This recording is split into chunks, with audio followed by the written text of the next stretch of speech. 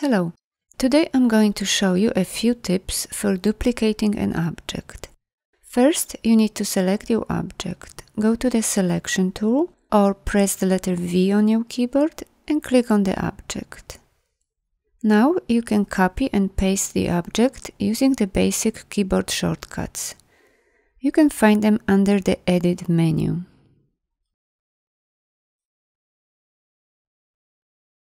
Let's press the Ctrl and C buttons on your keyboard at the same time to copy our circle, and Ctrl+V to paste it. Another way you can do it is to select the circle, click on it. Now press and hold the Alt key on your keyboard. You will see that the cursor changed to white and black arrows.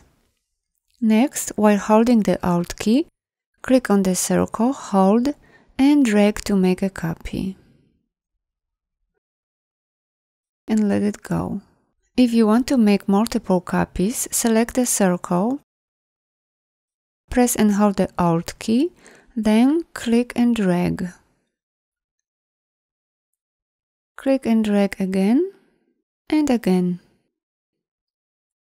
Now let's say we want to make lots of copies in one straight row.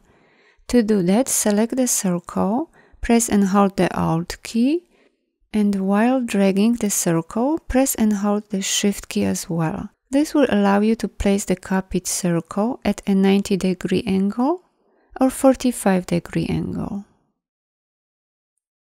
Let's make a row of circles on top. Drag to make a copy and let it go. Now, to make more copies, press and hold the Ctrl key and press the letter D several times. You can also copy and paste the object in front of the existing one or behind.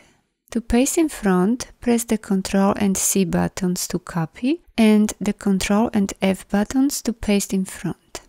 Now we have two circles on top of each other. I will change the color of the front circle to red so you can see it better.